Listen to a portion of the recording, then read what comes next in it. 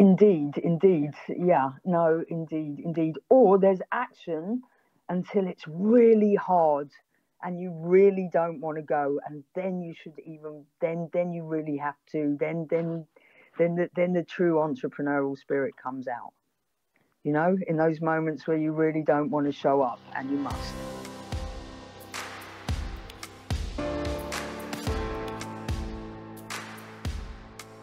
Hello and welcome to another edition of Expedition Business, where we share stories of the highs and lows of our inspirational entrepreneurs and how on earth they manage to keep the flame of business adventure burning.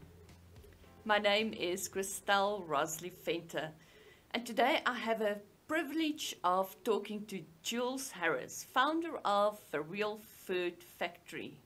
But before we get to Jules, I want to remind you to please subscribe to the Expedition Business podcast on your favorite podcast channel and share it with all your friends and family. Today's episode is made possible by New Eco Solar, because life is too short for load shedding nightmares, and you will have an opportunity to live a greener life. Visit them at new, spelled N-U, ecosolar.co.za, or check out the description box for more details on New Eco Solar. But back to Jules. Jules is a 70s child, born in London, studied the Chinese language at Leeds University, lived in China for 3 years while she was learning how to grow shiitake mushrooms, and eventually moved to wilderness in the Western Cape, one of the best places in the world to grow this special fungi. She currently lives in Kommetjie in Cape Town, where she runs her vegan, sustainable and eco-friendly food company, The Real Food Factory. Jules, welcome to Expedition Business. Hello, thank you. I'm excited to be here. Very nice to be here. Fantastic. And you say the weather in Cape Town is amazing today. Yeah, it's a beautiful, clear Cape Town day. Really is, really excellent. Just something that amazes me, you've had quite a journey, but I'd like to know, how on earth did you choose to settle in South Africa? Surely there must be lots of other places where you can grow shiitake mushrooms. Yes, no, that's quite an interesting one, because my early life I was quite a traveller. Obviously, you know, I studied like Asian languages, so that took me to the east, and then I lived in India for a long time, and then I stayed in South America a little bit, and I lived in Australia as well. But when I came to South Africa in 1998 the first time, and my personality is that anyway, to go to rather a little bit further along the road or to somewhere a little bit more extraordinary. So my first years in South Africa, I only visited I would arrive in Johannesburg, and I only really got as far as the Eastern Cape. Mm-hmm. And so that was the place that I traveled the most, and it really captured my heart from that side of things, just meeting all the different South African people, and yeah, that side of the journey before it got all serious and businessy, on visits. So that was the journey of actually why I visited. And then when I was looking for somewhere to live, as it says in my bio, you know, the growing shiitake on outdoor logs, it was a premier place to move to, so in the garden route. So Wilderness National Park seemed a good place to settle. That was in 2002, so it's quite a while ago. Yeah. And then at what point did you start making products from all the shiitake mushrooms? Okay, well, this is a beautiful story, and I do love to tell it. I don't get enough chance to tell it. So I want to say on this journey, it's not like I woke up one morning and decided I wanted to be a food manufacturer. And I would say that that's a very common journey. A lot of us started growing a little something, and then we found, for me, for example, so I was in Wilderness, and I was one of the signature traders at the very infamous Wild Oats Farmers Market. And I started there in 2005, and I stood there with my table full of some shiitake mushrooms, some oyster mushrooms, some masutake mushrooms that I'd grown. And I was so proud of these mushrooms, and no one bought them. And I went again, and no one bought them. And this went on for a few months. One, because they were very costly compared to, and two, because no one really knew what they were in those days as well. You know, they're very more health conscious people did, but it wasn't as mainstream as shiitake is today. Anyway, what actually happened, and the truth of my change is, on about the third month of me doing markets, a lady came up to me and she said, Jules, my 8-year-old son has leukemia, and I have read, this was in very early research, that the shiitake mushrooms have a great alkaloid in them, which is very, people going for chemo, less nauseous, and it makes people living alongside cancers less sick generally.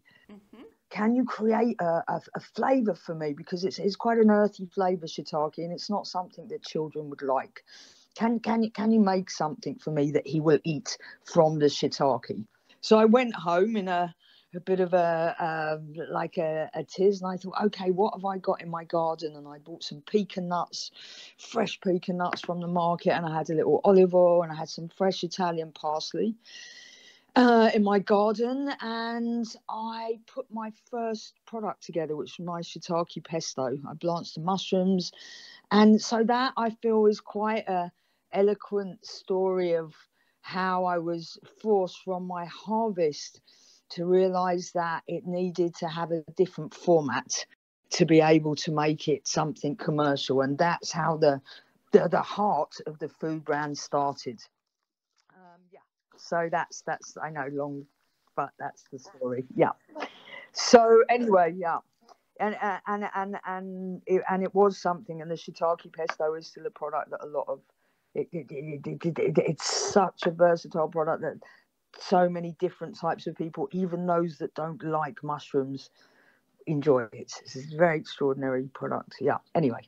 But I suppose most people buy it for its flavor, not necessarily for medicinal purposes. No, indeed. They definitely buy it for its flavour. That's just a story about how it started as such. You know, I have 13 different lines that I manufacture, all very original flavours, not all with shiitake as well. We use like superfoods and lots of other stuff. But in the meantime, you've raked up a couple of accolades, like the Good Food and Wine Best New Concept Award. Tell us about that. Yeah, no, we won a few awards over the year. My first award was, again, when I was just a tiny little market brand at the Wild Oats, and the Great Taste Award came to South Africa, and that was 4,000. That was in 2009, and from 4,000 entries in the condiment department, I won the best new condiment with my shiitake, lemon, and ginger chutney. So that was a huge first accolade, because that was a totally anonymous competition. I loved that it didn't matter who you were, and I won above many of the big brands, being no one, just a little market stall. And that win projected me to my first ever food show, which I couldn't have ever afforded, which was the Sunday Times food show in 2009.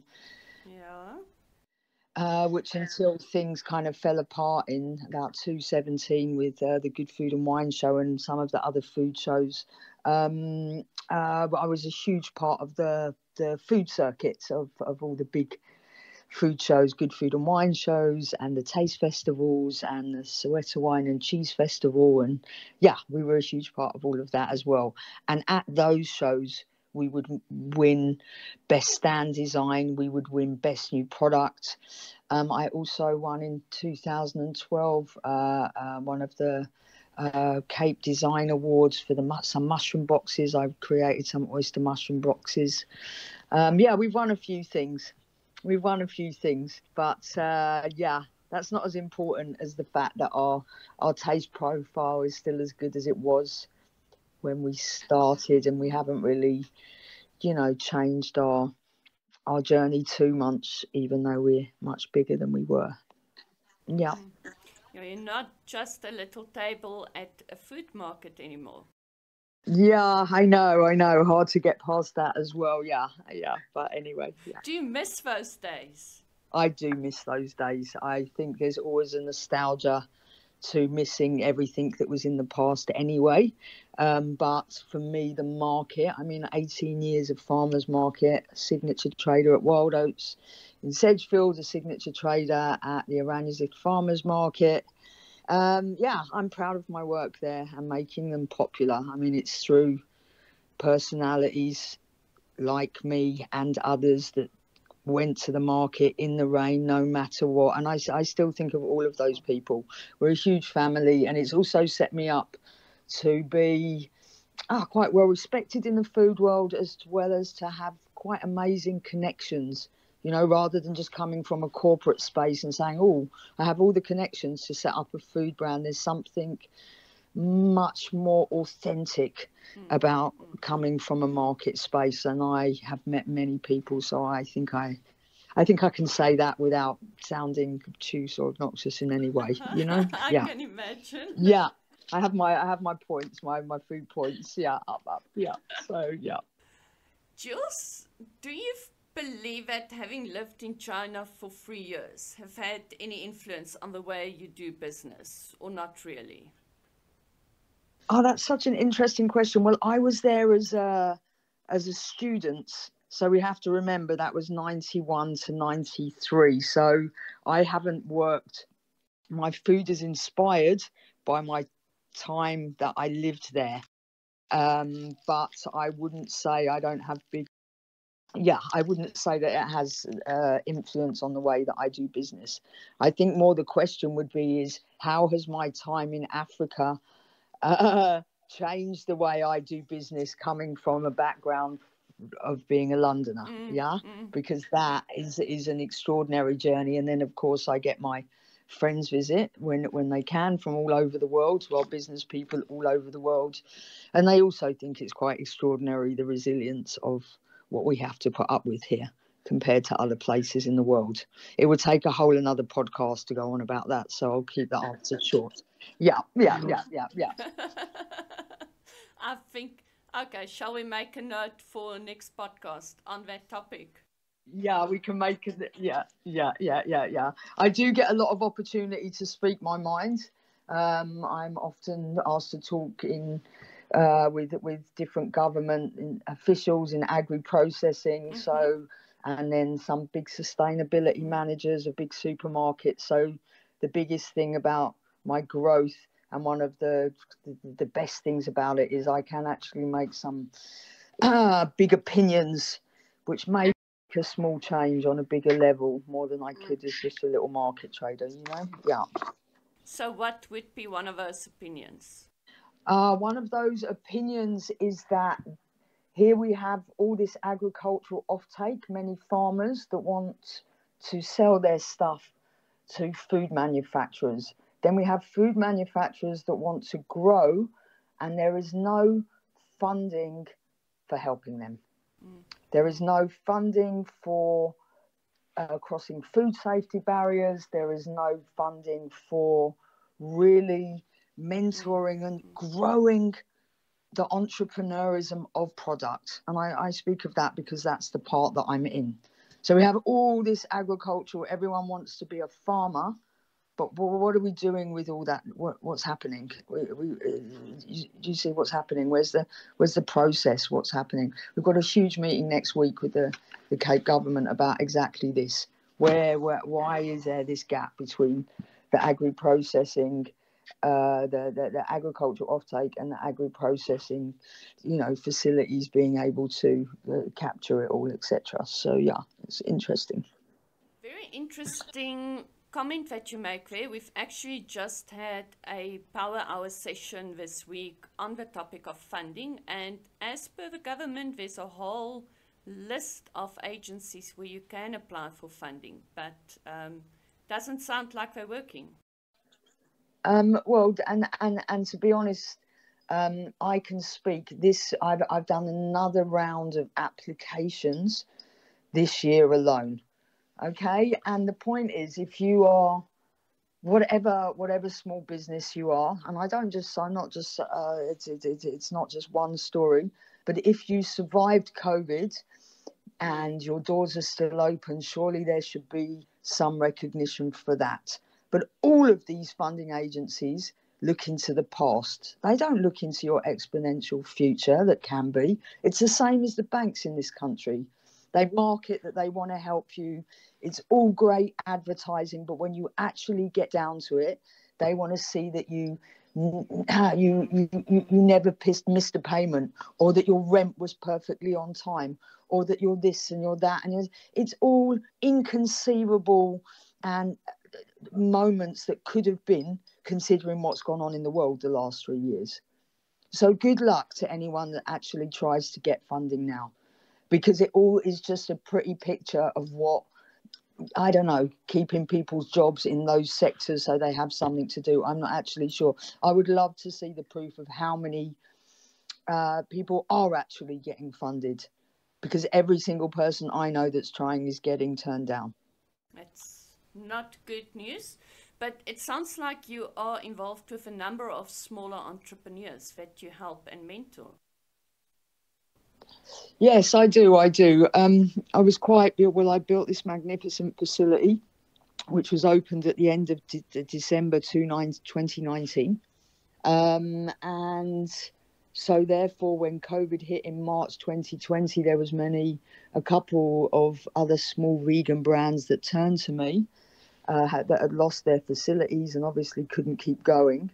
So I would provide mentoring, or what I call a dark kitchen. So I would I would make their product with my girls under my facility, helping them so that they could still sell their product without having to manufacture anymore.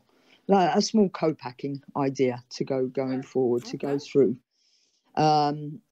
Through that experience, when I started to look into some of the biggest food companies in the world and their business models, actually the way that they do survive is by co-packing for other brands. It's very rare that you'll find one brand in one factory and the capacity can be full from that. It actually doesn't work. That's a huge lesson I've had to also learn along the way. To go into co-branding. To go into, to try to find other signature brands, smaller people than you, that can work along and can also work through your facility. Okay. Speaking of that, you are also involved with brands like Babylon Sturen. We do some white labeling. We've just designed our first product when was it released? I think in March. Yes. With Babylon Sturen, very exciting product. So they make this most wonderful buffalo cream cheese. And when they found me, they said, okay, Jules, we hear you make the best pesto in Cape Town. We want you to create something for us that will collaborate with our cream cheese. And so I went back to the drawing board and designed something for them. And there's a beautiful cream cheese on the market, which is a collaboration. So that is white labeled, obviously, under the Babylon Sturen label. And then the same goes for Food Lovers. I've been on the Food Lovers market shelves for I'm going into my third year. So there's 6 lines. There's 6 lines on the shelves there. The hemp and coriander pesto, the basil pesto, it's all in the fridge there. And that is all Real Food Factory brands, but branded under home brand pesto.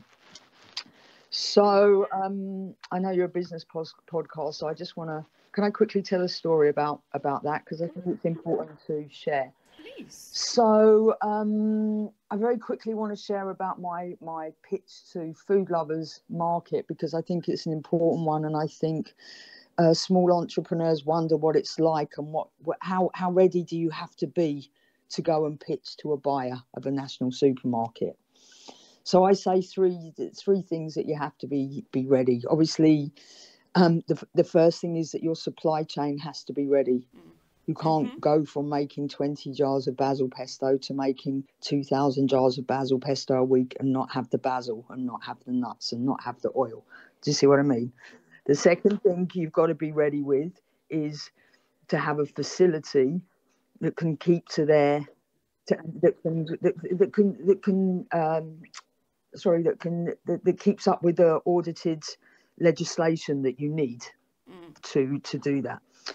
And then the third thing that you need to have is a good financial partner, because however much you think it's going to cost, it's not going to cost that much, and the growth is just extraordinary. I actually can't even believe that I'm still open every day. Wow. When I walk into my factory, I'm so proud of just that fact that the doors are open. So those are the three things before you go that it's non-negotiable.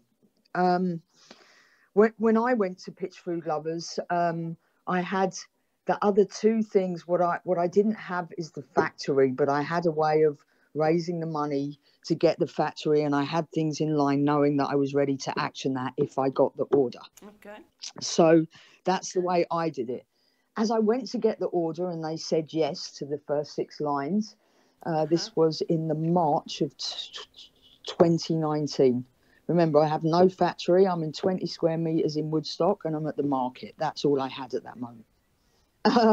And they say, yes, Jules, okay, we want to take you, get your factory. I don't know if they even thought I was going to manage it. Then I actually went to speak to a mentor and a friend of mine, and he said, you know what, Jules, what you actually should do is to go back to Food Lovers, and you should pitch to them that you actually want to be their home brand. And I said, why would I do that? I want to get Real Food Factory brand out there, and I'm a small person. Why would I want to go under someone else's name?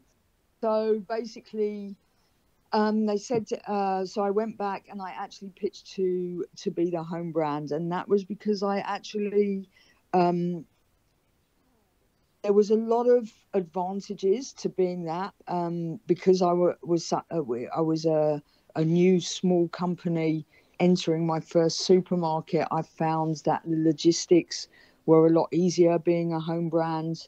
I've found that my allowances were more manageable being a home brand. I felt the attention to my marketing of the home brand is obviously it's in the interest of the supermarkets to advertise their home brands. So they're going to punt it in their Instagram posts and their, and all their social media stuff, basically. Yes. So the other thing is, as a new brand, when you go in, obviously you're going to be shoved at the bottom of a shelf. If you're Real Food Factory, you know what I mean? You have to stand your time. You have to stand your ground. As the home brand, I was put immediately at eye level. Obviously, I had to have strict merchandising to make sure it's there. And that's still a journey with all of that. But generally, I'm really pleased with the way that I negotiated that journey.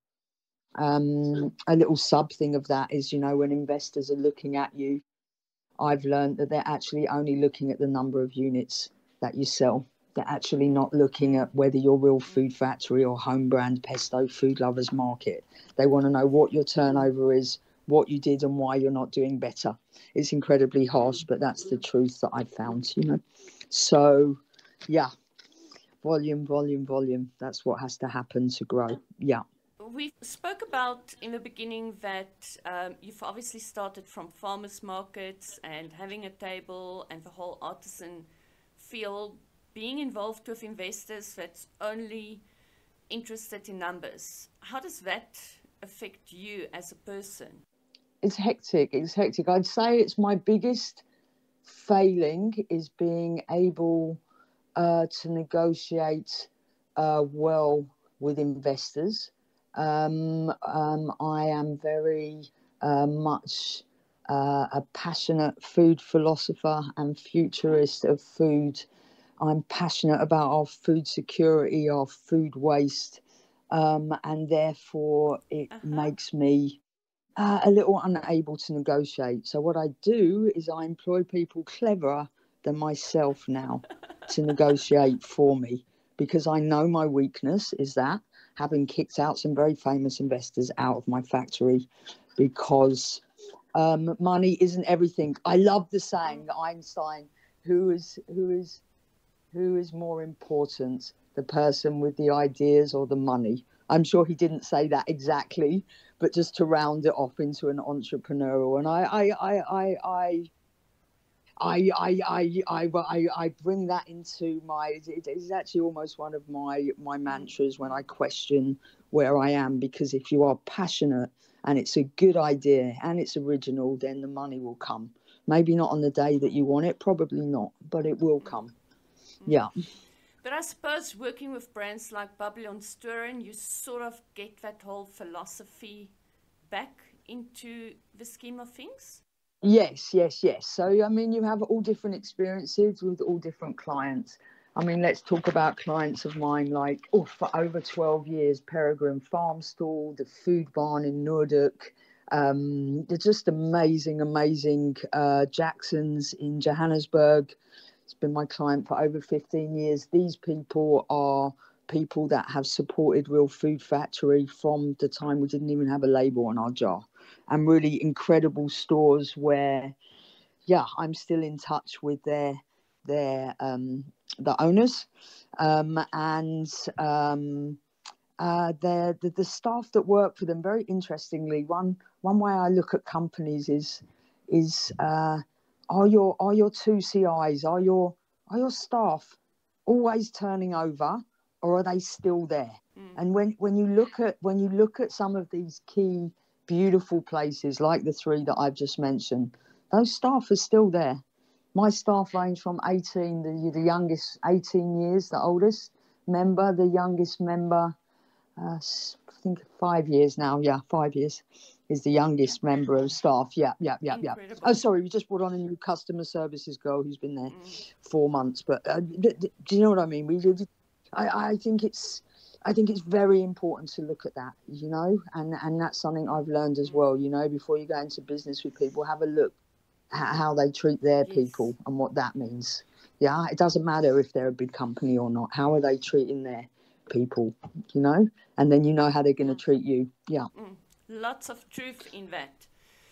But tell me, it sounds like apart from dealing with investors, you almost always on top of the world.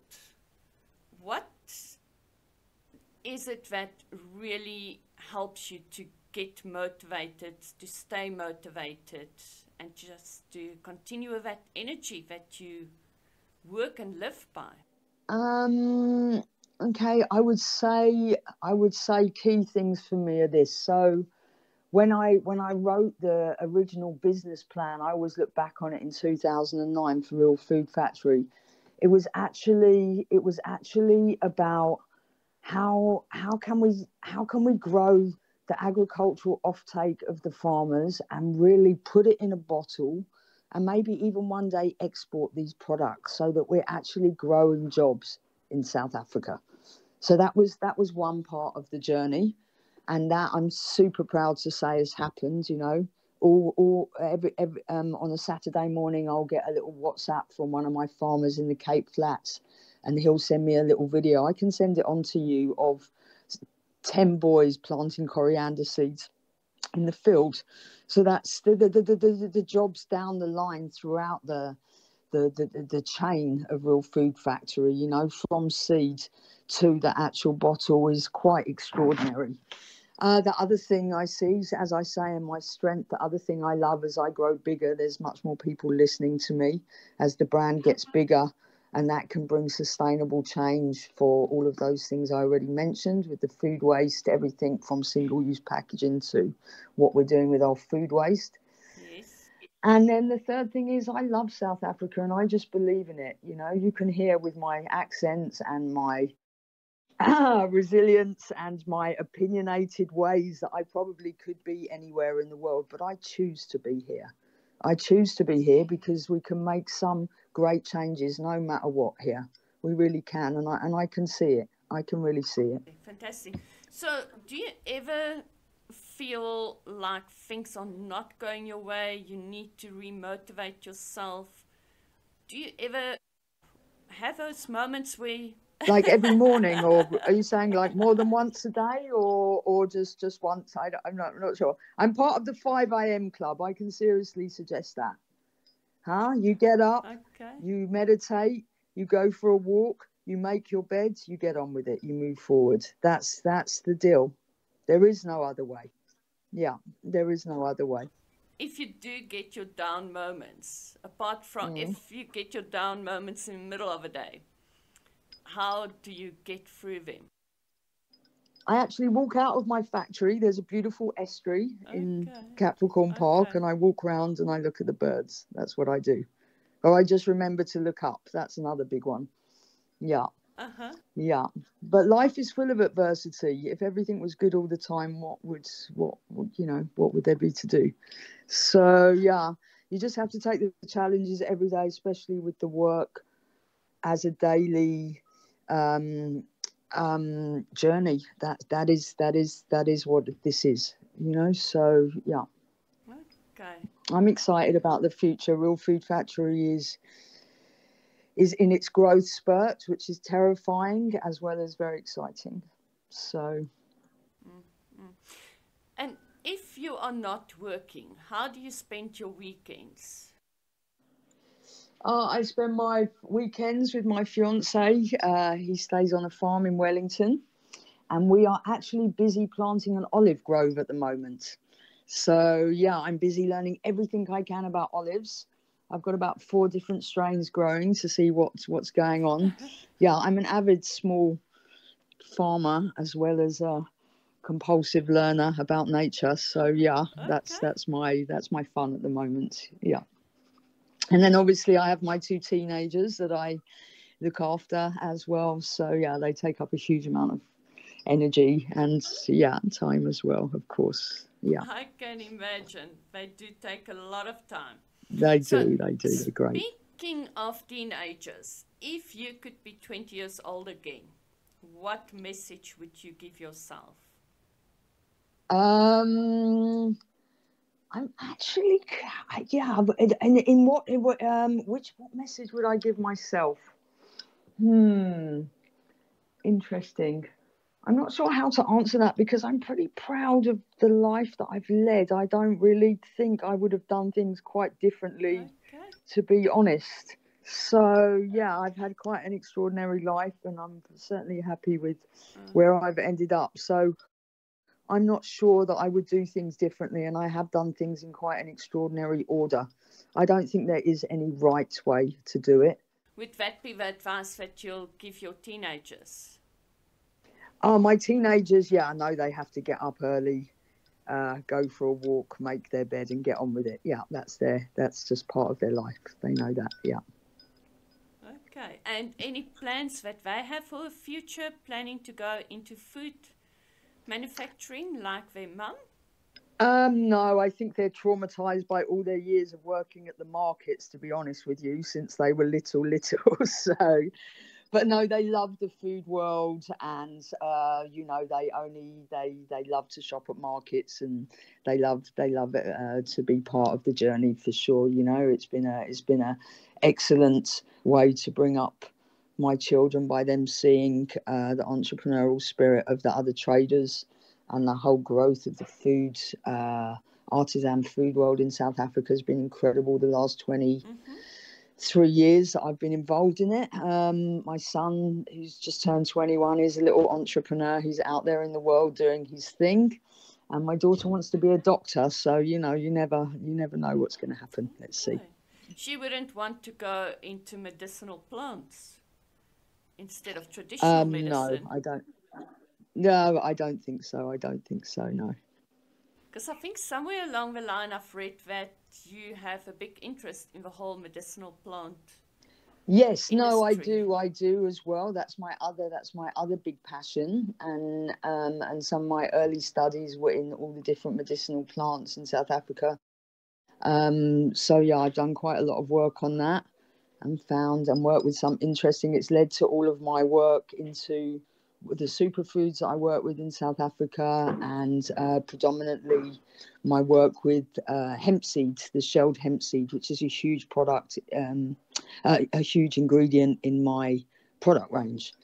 So yeah, I work alongside those ingredients. So, will there be somewhere apart from superfoods? Will that be something that you might want to go into, explore new avenues, or do you think we've reached the limit? Well, I'm very involved with the hemp industries and the growth of them.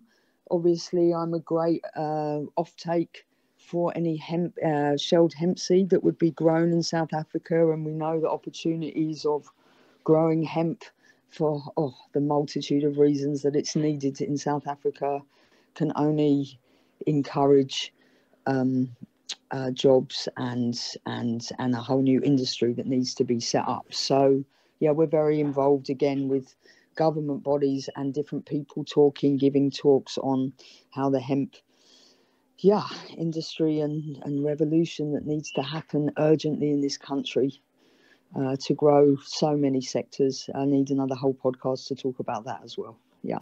Just quickly, what is your opinion on the government's take on the whole scenario? Again, like I said, I don't want to give just too much of a harsh opinion. We need to actually get on with it. There is the cannabis industry bill is now open to comment, and the cannabis bill is also available, but both of them don't show enough allowances for what needs to be done to grow the industry. So, and then there also isn't a different bill for the hemp industry to be getting on with it and doing its thing. It's all very, very complicated, and it needs to be made much simpler. So yeah, it's a very complicated subject. I need a lot more time to give that answer. Yeah. And hopefully, or probably need a new government to move on with the whole industry. Well, we need a government that understands that small and medium enterprise needs to grow, and so whatever industries can be allocated as quickly as possible to do that, but it needs to be done. So yeah, it's whether it's food or hemp or any kind of manufacturing, it really needs to. We need more funding sectors, and the funding actually needs to get to the right people. Yeah. Yeah. Yeah, it sounds like a big subject to tackle. I think we need to organize a next podcast on that subject. Yeah, but indeed. Do you sound like you're extremely busy. Do you ever get time to read? Are there any books that you can recommend? Yes. I am reading. Shall I give you 3 books that I'm reading at the moment? One is The Leader Who Had No Title, Robin Sharma. Mm-hmm. And the other one is a book called Finish Big by Bo Burlingham. Okay. What is that about? That is about how great entrepreneurs exit their companies on top. And it's very interesting, actually. It's nice that you asked me about this book, because even though I don't want to exit my company right now, I need to be, in my growth, I need to be building a company that I can one day exit, you see? And therefore you need to read about, like I've been reading stories in that about Ben & Jerry's ice cream and what happened to them, and to Whole Foods, what happened to them. All those stories are kind of in this book. And it's very interesting, because in most of these stories, the founders don't come out on top in any way, So it's good to read these things ahead of time and see, okay, what were their failings? What happened then, And then the other book that I've got is Living the 7 Habits, the Stephen Covey book, as well. So so those are my business books that I'm reading, and then I've got my other styles of books that I read as well. Okay, and any inspirational quotes that you share with all your people that you mentor? No, I just usually, like I say, I actually give more. I don't tend to quote people particularly, I can send you something. I can't think of something in the moment, like I say. My mantras are very stoic in their way, and that's, you like I say, you have to get up early in the morning. Yeah, you have to do whatever practice you need to do, whether it's a cold water dip, whether it's the meditating, whether it's going for a walk, whether it's loving your dog, whatever it is, and just give yourself like 15 minutes of time. Yeah, and then you have to make your bed, and then you have to just get on with it, And most of the time, that is the formula.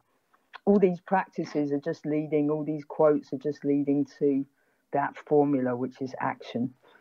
Yeah, because if you action things, then they happen. If you just sit dreaming about them all the time, then they don't happen. Dreaming is great. I dream all the time, but it's not enough. You need action. You need to action, no matter what. All these motivational people, a lot of entrepreneurial workshops is all about the dream and that you're good enough and you can do it, but there's very little action behind it. Indeed.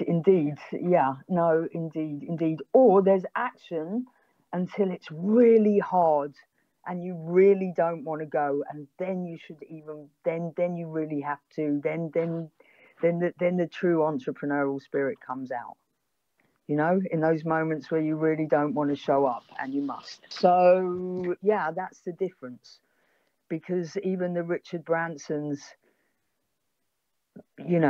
lost their business and had to remake it. And even everyone speaks of it. Every single one of these entrepreneurial books at some point had that moment where they were like, we're not going to make it. We've lost everything. And it's them doing those three things I keep talking about that made them make it. It wasn't an inspirational quote that made them make it. It wasn't a mentor that made them make it. They did it. The entrepreneur, they did it. Definitely. Very, very wise words there from you. We can see you've had some really experience in this, and you've made it through. Yeah. And you're just going bigger and better all the time. So hats off to you, Jules. You are indeed very, very inspirational. But thank you. Just a quick, and almost as a last question, what would be your metaphorical mountains that you still want to climb in the next 3 to 5 years? Okay, yeah, no, well, we have a beautiful plan ahead of us. We're hitting our first international food show at the end of the year, so that's very exciting. And then so that's in the UK, and then next year in California. So my product range is about to go into huge diversification with condiments and cooking sauces and all kinds of new beautiful sizes and flavors from my vegan offering. And then I need to finish my cookbooks. I've got 2 cookbooks ready to go, so I just need to finish those off with some photography, so that's quite exciting. And then I also want to look at making a little documentary about this whole journey of food manufacturing and entrepreneurism. And yeah, there's a few people interested in doing that with me. So yeah, so that's kind of next year. Some nice, exciting projects, some creative, or a balance of creative as well as product-driven, sales excitement. Yeah. Okay, so this is all within the next year. Yeah, this is all within the next year. I mean, it's when I say, I would say from now to next year. Yeah. These are already in hand, these things, yeah. Okay. Do you ever work with a 5-year plan or a 10-year plan, or is it all just next year? Look, the money people work with the 5-year plans. In reality, yeah, I would say that any entrepreneur works within a, 6 month to 1 year to 3-year plan of reality. But definition of entrepreneurism should be adaptability and resilience. Hey, so to plan for everything that comes our way, 1 minute it's stage 2 load shedding, the next minute it's stage 6 load shedding, then the water goes out, then you can't get gas in South Africa, then our government's bringing in bombs. You see what I mean? It's just, it's so you can have your cash flow forecasts and your money plans and your what you need to target and all of that. But as the founder and the entrepreneur and the dreamer, yeah, I think the plans can be as steadfast as they need to be within a realm, but you adapting every week, every day is the truth of it, you know? You have to. Oh, definitely. Yeah, maybe it's not the same in the UK, but here for sure. Yeah, and maybe it's not the same if you're not a food manufacturer, but I think it pretty much is, to be honest, you know, even in your world, you know? Yeah. Absolutely. Jules, you've mentioned South Africa and the UK and London a couple of times. Would you ever consider going back to the UK? No, definitely not. Absolutely, definitely not. No. Any specific reason? Because I can't really make enough change there. I want to manufacture here at the mothership, and we're growing South Africa, and we're growing our economy, and then they can buy it there. They have much more infrastructure and ability to buy the products there. So yeah, I think it's a good place. And we have this beautiful story of the Londoner who's really trying to leave some kind of legacy behind here, and create a journey for South Africans. Yeah, I can make much more of a difference here. So to go back to London now would to me be it's just not going to happen. Okay, we definitely need more entrepreneurs like yourself who are firmly behind South Africa and committed and not having exit plans along the way. Yeah, please. I agree with you. Absolutely. Absolutely. I get incredibly disappointed when I hear people are leaving. I mean, I understand, but I also get incredibly disappointed. At the end of the day, we all live within the expansion of money that we have. So when you'll go there and you set up in pounds, and the pounds seem all so much if you convert it to rands, but now you're living in pounds, and it's not all the dream in the UK in any way. I know, I grew up there, so yeah, I know. Jules, thank you so much for your time, and good luck with everything on your side. Thank you for giving this opportunity to talk to me, and to talk about Real Food Factory and its journey. I know it's been a short amount of time, but yeah, thank you so much for having us.